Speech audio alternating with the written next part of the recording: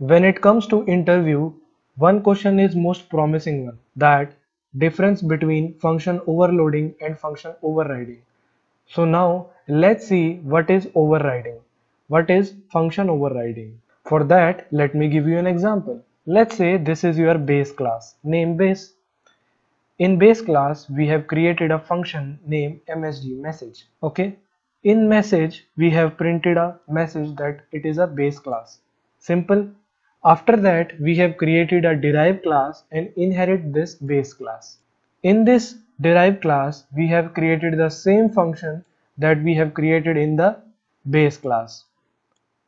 Many of you might be thinking which function would be called. According to you, which function should be called? For that, let me give you an example. Let's say you have an old car. Now you want to add some new features into that car.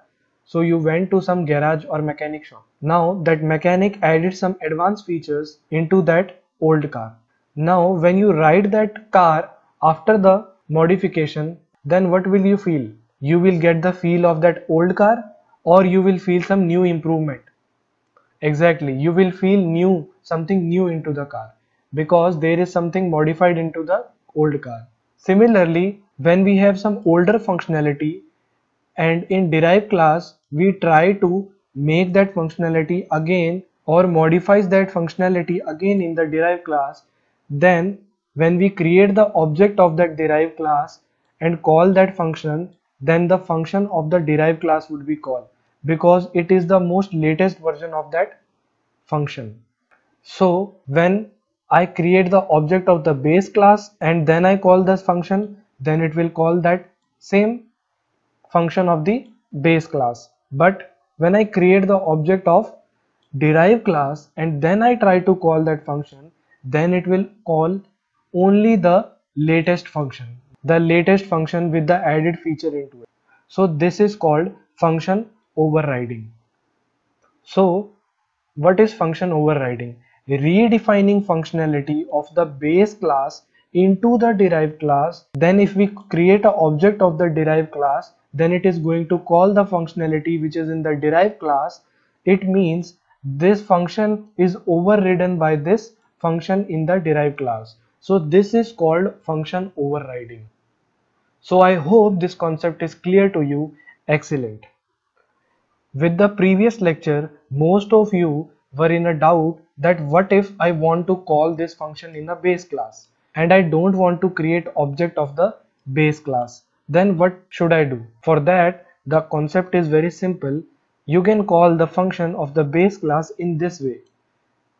Class name, scope resolution and the function name will call the function in the base class. Pretty simple, right? Now for the more better understanding and the practical demos, we will hop over into Visual Studio. So I have already created the skeleton of the program. Now start writing it further. First I am going to create a function name msg and print a message that it is a base class. And after that I am going to create that same function in the derived class.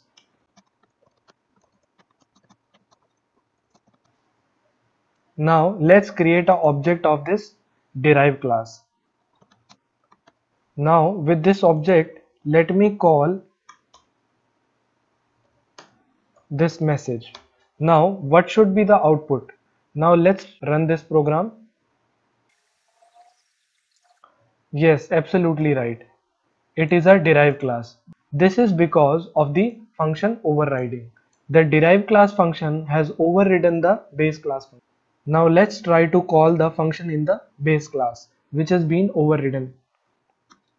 Scope resolution and message.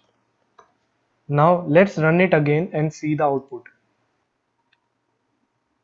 So first it had printed it is derived class due to this statement. After that, due to this statement, that base scope resolution message, it will print it is a base class. So I hope function overriding is pretty clear to you. So now let's put the learning into our mind map. So the first thing is redefining functionality of the base class in derived class. Second thing is derived class object will call function of derived class first, because as we have discussed, it will try to access the latest functionality. Third thing is derived class can explicitly call function of base class with this syntax: base, scope resolution and the function name. Clear?